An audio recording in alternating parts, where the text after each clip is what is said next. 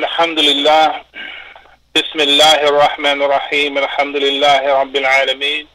وأشهد أن لا إله إلا الله وأشهد أن سيدنا محمدا عبده ورسوله صلى الله عليه وسلم وعلى آله وصحبه أجمعين. People, brothers and sisters, Assalamu alaikum wa rahmatullahi ta'ala wa barakatuh. This is Imam Faheem Shuaibe, and thank you so much for being with us this morning for Study Al-Islam Life Topics.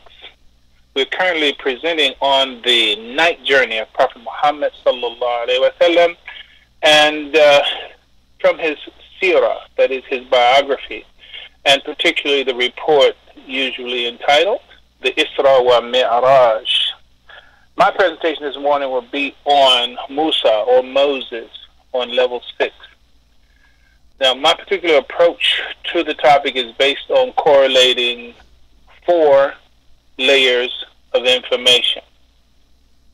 Number 1, the events of the Isra wa Miraj. Number 2, the interpretive methodology of Imam Muhammad rahimahullah alayhi. Number 3, the Quran, Surah Al-Mu'minun, chapter 23, particularly the verses 12 through 14. Now, in these verses, there are 7 clear layers, or 7 clear levels that match, in fact, mirror the night journey of Prophet Muhammad, peace be upon him.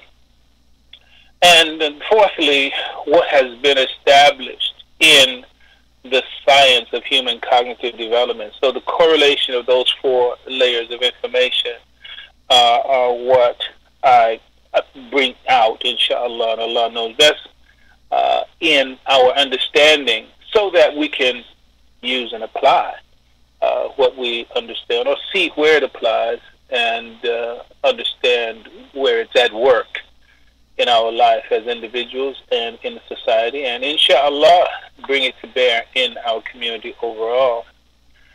So we know that Musa alayhi salatu wasalam, Moses, is on level 6, and to state explicitly what Moses in this manner of application actually means, I want to give that first so that you can make note of it, those who are taking notes, and understand, because we only ever get to cover a portion of it. Obviously, all of these levels are very, very big. In fact, they're universal. So Moses represents universal logic for particular culture. I didn't leave a letter out. I didn't leave a word out. I didn't say universal logic for a particular culture. Universal logic for particular culture. Now, in my last presentation, we explained that Aaron, who is on level 5, Moses' brother, sallallahu alaihi wasallam, is the personification of culturally evolved logic, which is born on the 5th level, but it only becomes mature when it's connected with and corrected by Moses, or revealed knowledge. So let me see if I can just simplify just the bridge and the connection between Aaron and Moses. Aaron is a logic, but it's a logic that's born. He's on level 5, and it's born in 23:12 through 14. So Aaron is a logic, but it's a logic that's born out of culture. Every culture gives birth to a logic. Every culture gives birth to a logic. In fact, every culture is built upon a logic. It exists because of its logic. But the logic of every culture is not always correct, meaning it is not sufficient to get the human being to the destiny. There are many great things, wonderful things, alhamdulillah, the way that Allah has structured us, such that culture is necessary. Culture is, in fact, a womb that societies evolve upon, and people are enriched and acculturated and socialized through their culture. The fact that we have so many cultures and so many people living in so many different cultures means that, those cultures are not things that kill people, though they are what nurtures people. However, the foundation of the logic for every culture is not on revelation. And that's when it goes awry, when it has problems. Let's go with child sacrifice, human sacrifice, right? Well, I mean, that's a problem, even though there may have been some things that have led them to act in ways that society or that quote unquote civilization evolved well, but there's a point at which that we got to stop this because this is not the right way. So I'm just using that as a stark example, but that's true for everything, even America. But I promised myself I'm not going to spend a lot of time there. Let's move away from that.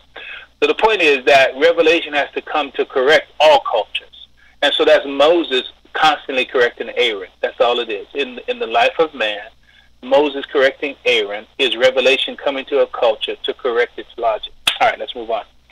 So I'd like to read Imam Muhammad's commentary because the foundation of my presentation is based on one presentation. It's not the only presentation, but one presentation of Imam Muhammad from a retreat in 1999 in Randolph, Virginia. And I read the portion where he speaks of Moses. He says, in the Holy Quran is the metaphorical picture of the development of human life from dead matter and then sperm and then clot, fetus lump, and bones. He's referring actually to 23:12-14. He says, so bone is really on the fifth level. Prophet Aaron, he is in the fifth level representing the five senses, but that level also represents bone, where bone has been formed. That's the level where bones can form. Bones are symbolic of logical connection. The Bible speaks of it in the valley of dead bones and the bones coming together. They're dead, separated, but when you put them together, they get life again. So it's also logic.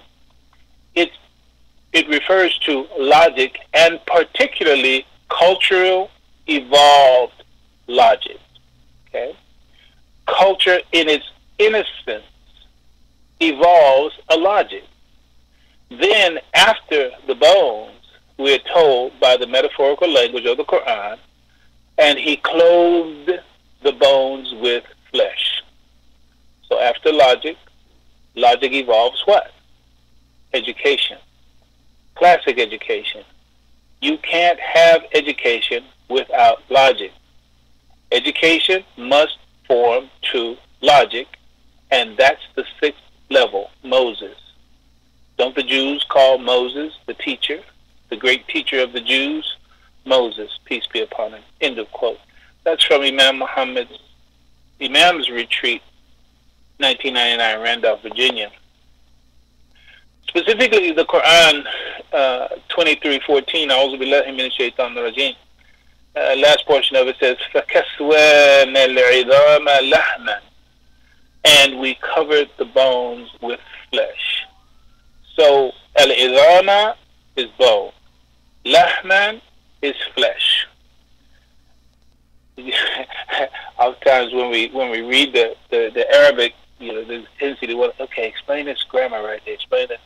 But it takes more time than necessary. But I'll just say this, that when you read those verses 23:12-14, every transition, moving from the first to the second to the third to the fourth to the fifth to the final level, you will see that it's a movement from indefiniteness to definiteness in grammar. Indefiniteness to definiteness. Whatever is talked about, it's first expressed in the indefinite. And then when it concludes in the definite. But then after that definiteness, it begins again with the next level being indefinite. So, Aaron is the indefinite of Moses. I'm being quick. Aaron is the indefiniteness of Moses. Aaron, even though it's bone, but the point is that the bone and the flesh go together. So the bone is not complete as bone. Bone can, the process, the evolution, the development cannot go forward without the bones being clothed with flesh. And there again, it speaks to the necessity. You can't have an Aaron without Moses, right? And Moses comes after Aaron. All right. So level 5, Aaron was the birth of the capability in the individual for logic, but it's immature at that stage. It's unestablished and it's not free from potential error. This is the intellect's capability for logic, when it's new to the realm of logical abstraction. You have to go back to last week's broadcast to get more detail, not last week's, but last segment that we did on it. The point is that, yes, it's logic, but it's immature. It's logic, but it can still make mistakes. You know about this garbage in, garbage out, right? The idea is that, yeah, you're using logic, but your logic is using content that does not lead to the best conclusions, therefore you make mistakes. So you have to talk about the samiri, which we mentioned in the last broadcast on air. But the point is that you're beginning to learn how to use logical abstraction, but it's not mature. That's why you have to get the education. That's why you have to get Moses, and that's what has to happen for all of us. Now, I will say this in a cautionary way. Don't just use this word logic, and don't, just take the word logic like it's some kind of toy or something. No, you need to know what it actually is. You need to know how it actually applies. You need to know how it's actually being used. Or you can be deceived by yourself and by others. But from the social perspective, Aaron is logic born out of a particular culture. It too may be right or it may be wrong. It may be rested on the right foundations or on the wrong foundations. But whenever that is the case, that logic has to be corrected by an education, a logic that's fit for universal culture. And that's Moses that we're speaking of today on level 6. Literally, the relationship between Moses and Aaron, and the point that we're seeking to make, is what is actually spoken of many times in the Quran, where it says, يُزَكِّيهِمْ وَيُعَلِّمُهُمُ الْكِتَابُ وَالْحِكْمَةِ. يُزَكِّيهِمْ وَيُعَلِّمُهُمُ الْكِتَابُ وَالْحِكْمَةِ. It says, and he purifies them. Of course, it speaks of the Prophet Muhammad sallallahu alaihi wasallam, what he did. But that's also just an intimation, an indication of the process that has to happen with all of us. We have to be yuzakihim wa yu'allimuhum al-kitab wal hikmah. We have to be purified, and we have to be taught the book and the logic for governing our lives. So prototypically, as this revealed schema shows, it's normal that such corrections take place. This is a natural process. Do you understand that children, the way that children get civilized is by being corrected? Don't talk with your mouth full. Don't point. Don't stare. We're in a library. Be quiet. Don't walk on the couch, etc., etc. What is that? Correction, correction, correction. Are they innocent? Yes, they're innocent. But that's how they get civilized. They get civilized by being corrected. And that's how it is with every society. It has to be corrected. And once a society becomes, let's call it mature in that sense, but still making errors, it's a revelation that has to come to correct that society. So Moses is always necessary in the individual and in the collective human journey to full human development. Now, there's so many stories of Moses in the book. I've heard many, many reports that there's no prophet spoken of more in the Quran than Moses. The stories of Moses are actually the reality of Moses that we're speaking of right now. The reality of Moses is one of the sacred properties of our human nature evolving to its destiny. And it's told in the many stories that we have of him in the Holy Quran. In the conclusion of the last segment on Aaron as a stage of human development, it's the beginning stage of the capacity to make logical connections, but the connections may not always be sound and valid. We're going to say more about that. Sound and valid. These are terminologies related to logic. So he has logic, but they're not always sound and valid. So it is with an individual. An individual uses logic, but their logic is not always sound and valid. This is why you need another source in order to condition your logic. The flesh has to come on the bone. Moses represents the reasoning capability that enables the person to determine, this is the education, the reasoning capability that enables the person to determine whether or not the conclusions derived from the premises are logically sound and valid. So my note takers put sound and valid and then look at that. Just look up what's the difference between sound. I'm going to say something, but I'm saying to you, this is something that if you're really interested in really growing and using it and moving to these levels, then you need to understand what is sound and what is valid and what is the difference. But more importantly, that is the capability to determine morally, ethically, and spiritually if the logic is conducive to the forward-going progress of human nature to its destiny. Now, I know I said a lot. I'm going to read that section as one more time. It's being recorded, so you can go back and reflect on it again. Moses represents the reasoning capability that enables the person to determine. That is, you can question your own logic, right? Reasoning capability that enables the person to determine whether or not the conclusions derived from the premises are logically sound and valid. More importantly, this is the capability to determine the moral, the ethical, and the spiritual correctness of the logic, and that it is conducive to the forward-going progress of human nature. It is of human nature to its destiny. And I was stumbling because the word is running through my mind. The Quran is called Al-Furqan. Al-Furqan. This is also speaking to that capability, the ability to determine the rightness, the correctness of something, even though it may look sound on the face of it, but revelation may point out to you that no, it looks sound, but it is weak in this area. And as we go forward to one of the stories of Moses, that gives us an example in concrete terms of this. So let's speak a little bit about soundness and validity. What is a valid argument? An argument is valid if the truth of the premises logically guarantee the conclusion. I'm going to just be brief. So the validity of an argument talks about the structure of the argument. So if somebody gives you an argument, you got to be able to look at the argument's structure, and once you see the structure, you can say, okay, this premise, that conclusion. Yeah, it's valid, but look at the substance of your premise. That's not true. That's not true. So even though your conclusion is valid and logically naturally follows from the premises are crap. Let me just make it short. Right?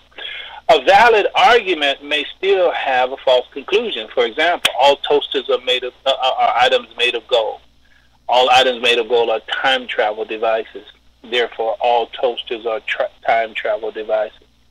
Right? The logic of the structure is correct, but the premises that lead to that conclusion are false. So therefore, even though it's valid, it's not sound. Okay? So this is valid as much as those conclusions follow, as we said. Now, what's a sound argument? A sound argument is sound if and only if it is both valid, meaning the structure is correct, and then all of the premises are true, right? So you got correct structure, and then the premises in the structure, they are also true. So no felons are eligible voters. Some professional athletes are felons. Therefore, some professional athletes are not eligible voters. That's sound and that's valid. And this is what Musa alayhi salatu wasalam represents. The capacity to look at an argument, to look at reasoning, and be able to determine whether it's sound and valid, not just from a cognitive perspective, but when we speak of it at the higher level that we're speaking of, is it sound morally, ethically, spiritually? It can make all the sense in the world from that concrete, I can say cognitive perspective, but it can be corrupt as it relates to the mission of God for human beings, or the destiny for human beings, right? And what does Prophet Muhammad give us? Just as an example, Prophet Muhammad sallallahu alaihi wasallam, he says, truth is what makes the heart feel tranquil, and falsehood is what wavers in the heart, even though people give fatwa in your favor repeatedly. See, there's something in the heart. There's something higher than logic, cognitivity, reasoning, etc., that is over and above soundness and validity. It still has to be correct with God. All right? And that's what Moses brings us into understanding. It's not sufficient to just know the logic. It's not sufficient just to be sound and valid. It has to square with what Allah subhanahu wa ta'ala has ordered. And the beauty of that hadith is that you have that judge in your heart already. This is why so many Bilalis, we are able to listen to what other folks, I'll put it like that, what other folks say. Nah, that don't sound right to me, right? Well, you ain't got no education. I don't know. But, I know that ain't right, right? So what is it? The heart is able to transcend the glittery logic of others. MashaAllah. Okay, so Moses represents the immature logic corrected and given the proper rationale. That is, it's made sound relative to God and the nature and destiny of human beings. That's the big deal. It's not just enough to be brainy, not just enough to be cognitive, not just enough to be able to use reasoning and logic and et cetera, et cetera. You have to be able to square whatever that is with what Allah intends for human beings. And this is also what is very, very clearly given, and Allah knows best, from Moses' meeting with Al-Khizr, as he's known in the tradition. Moses meeting the wise man, right? One of the stories of Moses that illustrates this. When Moses met Al-Khizr, Moses was in his own errand stage. This is chapter 18.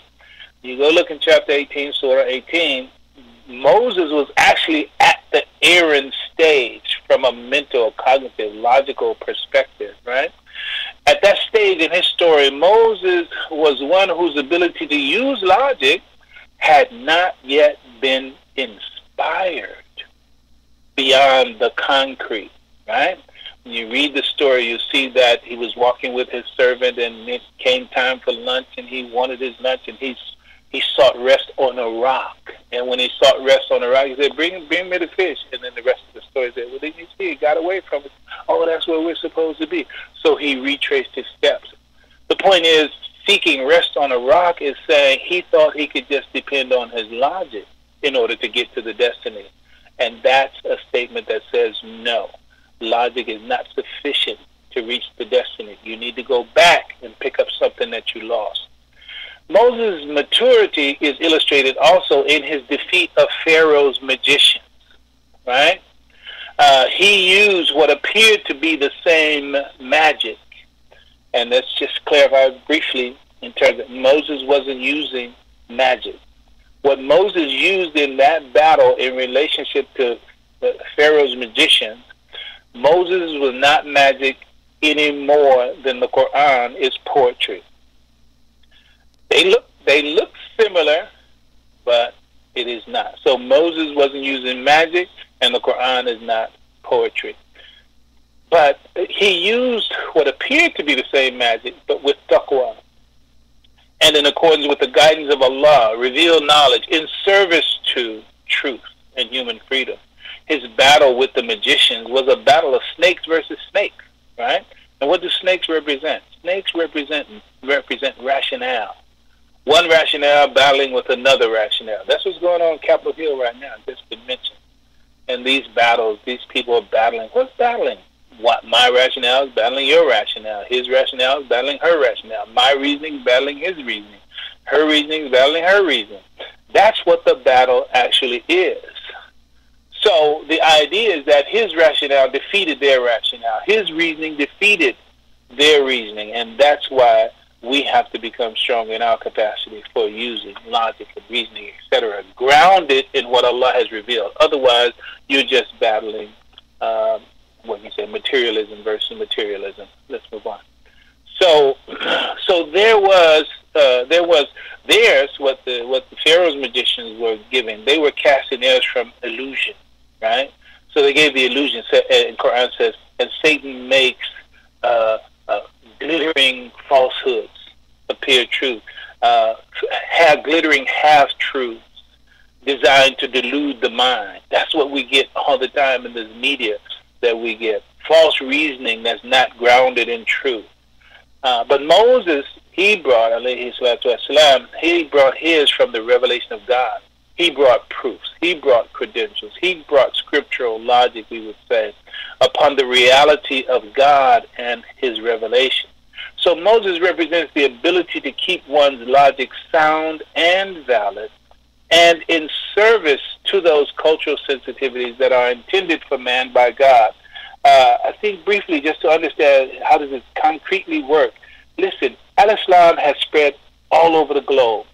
Therefore, Al-Islam has come to every culture in the world: African culture, European culture, Pacific Island culture, Asian culture. And everywhere Al-Islam went, it didn't change the culture, it purified the culture, it enhanced the culture, it just corrected those places where it was in error. But in Asia, Al-Islam has an Asian flair. In Africa, Al-Islam has an African flair. In America, Al-Islam has and will have an American flair, etc. So the point is that every culture has to come to the Moses level in order for it to evolve in the best way to achieve the destiny for that particular culture. So this is why Moses is the correction for the logic of a given culture, so that its sensitivities conform to Allah's will for the destiny of man. So Aaron and Moses, we know, have the same mother, right? Their socialization and sensitivities, they have the same source. However, Moses is slightly higher in the Isra than Aaron, and therefore he's higher in his role and his status and his function.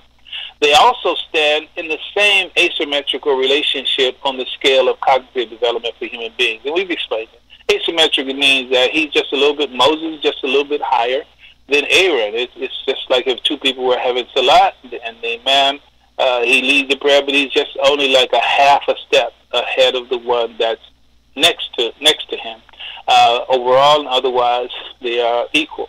Again, the bones are clothed with flesh. So the cognitive capability at this level includes the combinatorial reasoning, the process of being able to select, to organize, to reorganize things or ideas according to a purpose. Very clearly in Quran, the 2nd chapter, the 60th verse of the Quran, I'll just read the English. It says, "And remember, Moses prayed for water for his people. We said, strike the rock." There's that rock again. "With your staff." What is the staff? It's actually Moses' mind, if you understand. And we did like 18 Jumas, I think, on the significance of Moses' rod. "Strike the rock with thy staff. Then gushed forth from there 12 streams. Each group knew its own place for water. So eat and drink of the sustenance provided by Allah, and do no evil nor mischief on the face of the earth." So much teaching in this, but it actually is saying what we say. The 12 is universal. 12 is the organization of the government, of the society, of the culture. Striking the rock to bring forth the water is what satisfies the cultural sensitivities. This is all there in that verse, and again, it's the picture of Moses.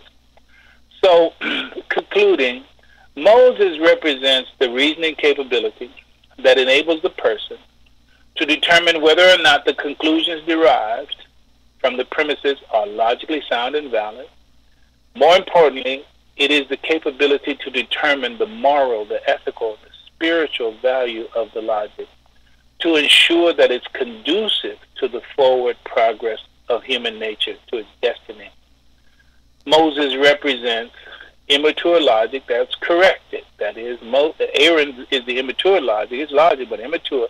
But Moses corrects Aaron, and it's given the proper rationale. You can have a logic, but the rationale has to be corrected, and it's made sound relative to God's plan for the human being.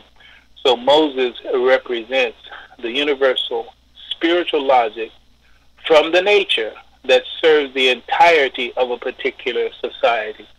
So when any culture becomes healthy in order to move to the next level, because again, we have Abraham, right? And of course, Muhammed sallallahu alaihi wasallam, who establishes it. Every society has to move. If it's going to grow, it's got to move from level 5 to level 6. Level 5 is sort of comes naturally by existing, meaning as a culture, you're going to come into existence, or as a culture, you've come into existence, but then you're not complete as a culture because there's some purification that has to happen upon the logic that has caused you to grow. It is necessary, but it's not sufficient. It has to be purified, and it has to be corrected by revelation, and it has to be oriented toward the destiny, the full destiny of humanity, not just, big buildings and, whatever, entertainment and the like. You have to go to the destiny, and that's what Moses represents. So, inshallah, the next segment for this Study Al-Islam broadcast will be the 7th level. And the 7th level, of course, we know, is Ibrahim, alayhi salatu wasalam. So, alhamdulillah, inshallah, you'll join for that. Let me say this also in concluding. Brother and sister, if you have not gotten, if you don't know about, if you're not aware of, you should be aware of, and you should get the live recording from the Zaytuna College in Berkeley, California, October of last year, what was entitled An Academic Examination of the Honorable Elijah Muhammad's Contribution to the Ministry of Imam Faheem Muhammad. Every home should have that. I can remember a time where, your home was in right order when you had a set of encyclopedia in it. Well, there should be no Muslim home, especially any of you on this broadcast and any of you who know people who would otherwise be on this broadcast. No one should be without this. This is an artifact of history that has meaning beyond expression. You have to get it. And it's just one of many that have to continue to come. Because truly, brothers and sisters, understand this. If we don't tell our story, hurry up and trust that nobody will. There are so many that would wish we would just dry up and go away with that Elijah Muhammad, W.D. Muhammad talk. So I'm going to cut myself off because I see somebody bringing my soapbox to me.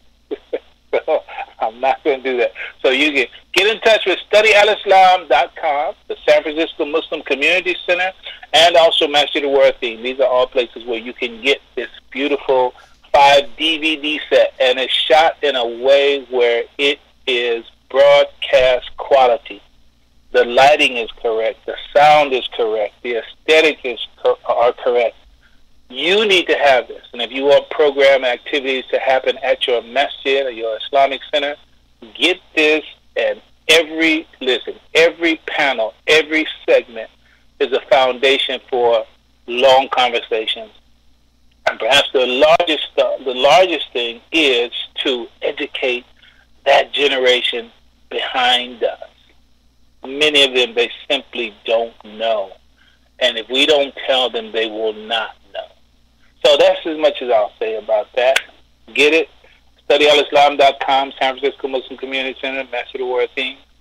God's peace be on you, everyone. Have a wonderful, wonderful day and a successful 2019 and beyond. Assalamu alaikum wa rahmatullahi wa barakatuh.